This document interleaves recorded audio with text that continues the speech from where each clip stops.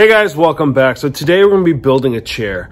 This chair that we're building is called a Stargazer chair or a camp chair or a Viking chair. Either way, it's all different names for the same type of chair, and it is going to be cut out of one piece of wood. I'm using a 2x12. The actual 2x12 is actually 11¼ inches by 8 foot. I'm buying 2 of those to build 2 chairs.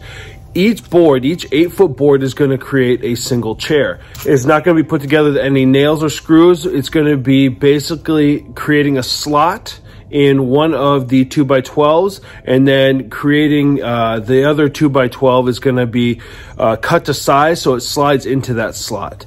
And I will show you the end results, and this is what it's going to end up looking like. Now I'm going to show you, now that you've seen what it looks like, I'm going to show you how we're going to build it. First thing we need to do is cut our 2x12. We're going to cut it to 36 inches and the second one to 48 inches.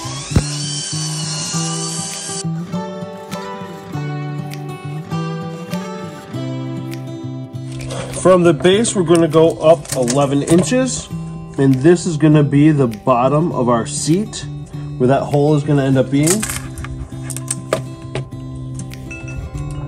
From 11, we're going to go 1½ inches. That's going to be 12½, and that's where we're going to mark it. And when we actually do the cutting of this hole, we are going to do it on the outside of our line, just to make sure we have just a little bit of extra room. So when we do cut the other board for the seat to slide in here, it is going to have enough room to slide. We don't want it too tight of a fit. If we end up being too tight, we're not going to be able to get it in. From each side, we're going to go in 2 inches. I find when doing this, using round numbers makes everything just a lot easier. All right, now that we've got that done, I'm going to mark all of our spots out.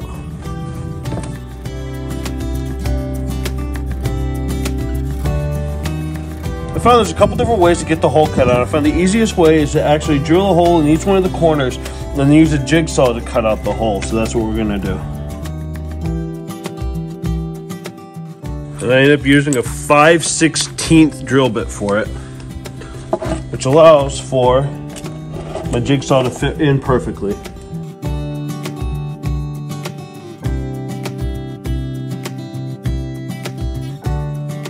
Now the seat, we want it to be roughly 12 inches for a comfortable seat. We'll mark that out.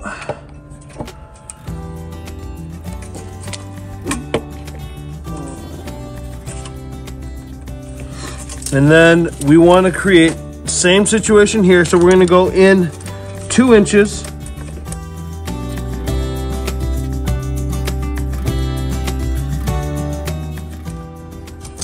We're going to do that on both sides.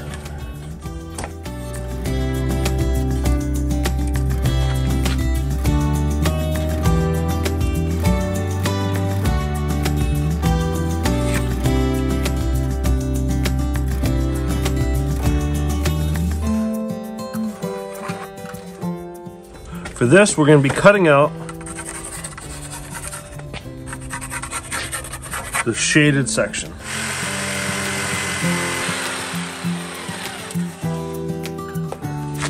Now for this stretch of stuff, we are going to use a circular saw to cut most of the way down. Once we get close to the edge, we use the jigsaw to finish it off.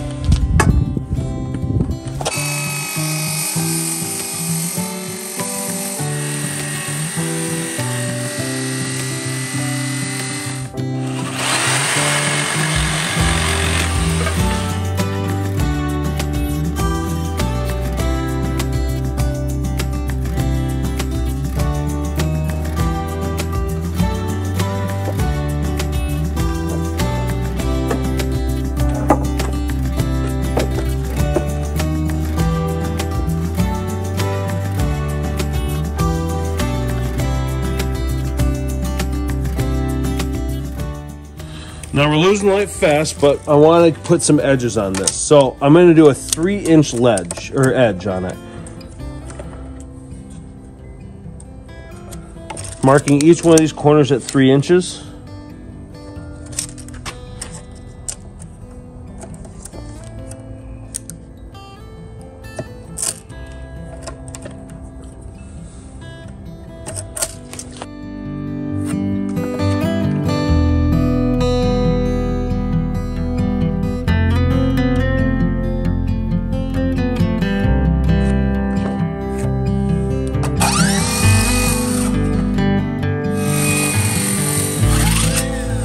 All right, now this is going outside, so it may not be necessary to sand it, but if you were leaving it unstained like this.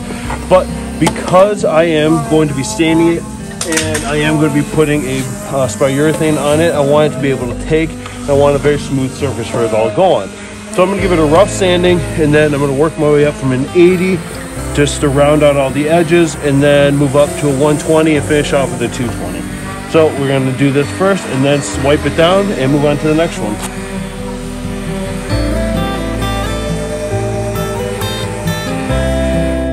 So I wiped them down to get all the sawdust off. Now we're going to put some stain on it. This is what we're using, this wood stain by urethane. This is in an aged barrel. So what we're going to do is put this on, let it sit for 3 to 5 minutes so it darkens up. It only needs one coat, so then we'll wipe it off and then let it sit and dry for about an hour, and that'll be it.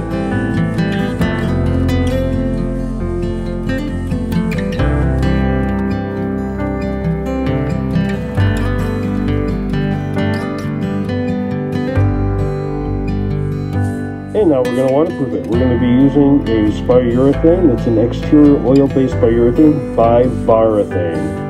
Now for using this product, it's pretty simple. We're going to be applying it using a brush, and we're going to be waiting approximately 4 hours between each coating session. Now we're going to be covering the front and the back, making sure we allow for enough dry time. It is going to get a little tacky, but we want to keep applying it. If you go over the 12-hour marker, you're going to have to sand it prior to recoating it. Now they have a minimum recommendation of 3 coats and a 12-hour dry period before light use in 3 days until you can use it like normal. Now the idea is for this to be completely transportable, so what we want to do is we're going to add a handle to one side, and we're going to add a method of attaching things. Now to make this chair more transportable, we want to make sure that the seat is affixed to the back, so we're going to be using barricade brackets to hold everything in place. Now the bottom portion of the seat is 2 inches narrower than the actual backrest itself. So we are going to go about 1 3/4 inches. So allow about a 1/2 inch total space for this to slide in and out with ease. Now it's in place. Instead of using a pencil and gouging it, I'm going to use a dry erase marker and mark the center of the holes where I want to put these. We're going to pre-drill our holes. I'm using a 3/32 drill bit, just as a pilot hole for the screws to go in. Now we're using 3 brackets, 2 to hold it into place, and the last one at the bottom to ensure there's no unneeded stress on the wood or the brackets while carrying it.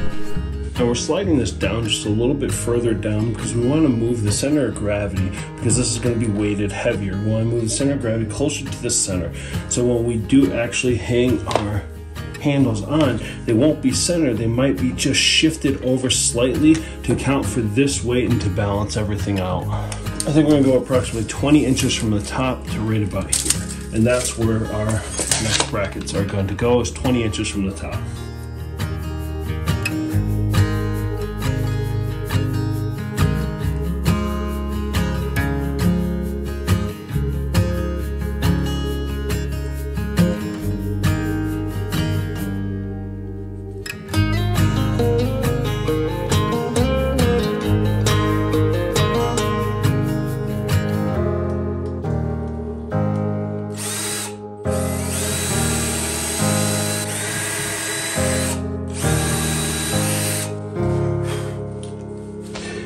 Now again, because it doesn't sit so well in the back, you can't really get anything in, we're going to pre-drill those holes all the way down and up. It's just going to make using the wrench a little bit easier.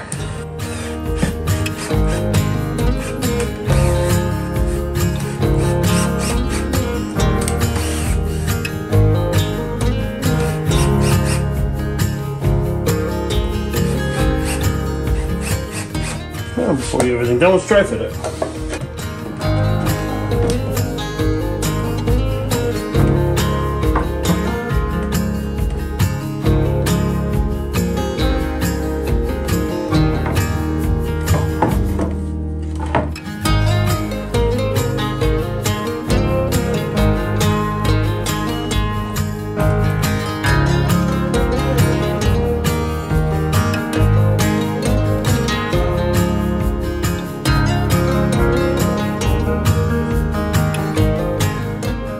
we got it centered. We got to figure out where this is going to go. So we want to be able to find where center is, where you're going to be able to pick it up, and it's going to be balanced. So right there is balanced, and then we're going to measure where that is. And that's going to be 24 inches.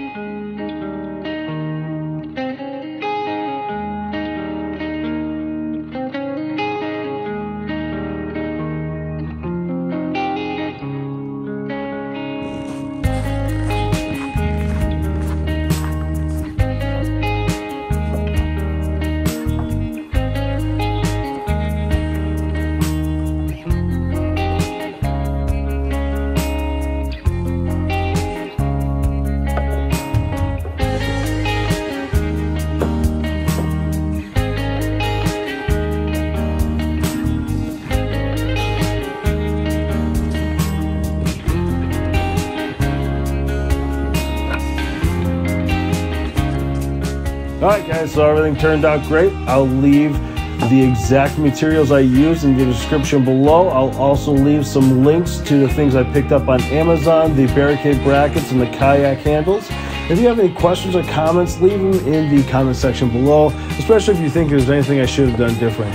These are my first set that I made. I will be making more, so if anybody has any suggestions or things I should try, or something just to make them a little bit better, please let me know. Now, as always, everyone, thanks for watching, and we'll see you soon.